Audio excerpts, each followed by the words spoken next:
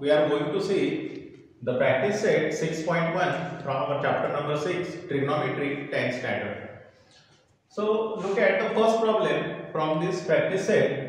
Here the value of sin theta 7/25 is given and we have to find out the values of cos theta and tan theta.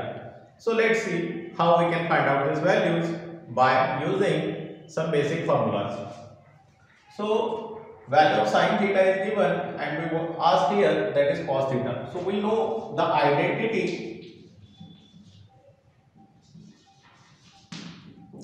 that is cos square theta is equal to 1 minus sin square theta.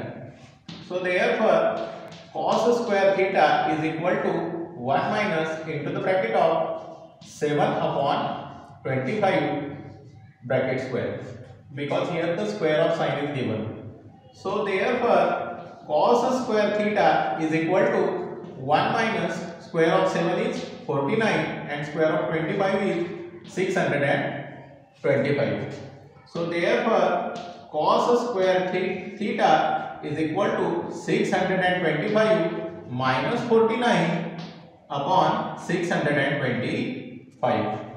So cos square theta is equal to, you can subtract the 625 minus 49, it is 576 upon 625. By now, taking the square root both the sides, we have cos theta is equal to square of 24 is 576 upon 25. So in this manner, here we can calculate the value of cos theta, that is 24 upon 25. Now how we can find out the values of tan theta is? So we know that tan theta is equal to sin theta upon cos theta.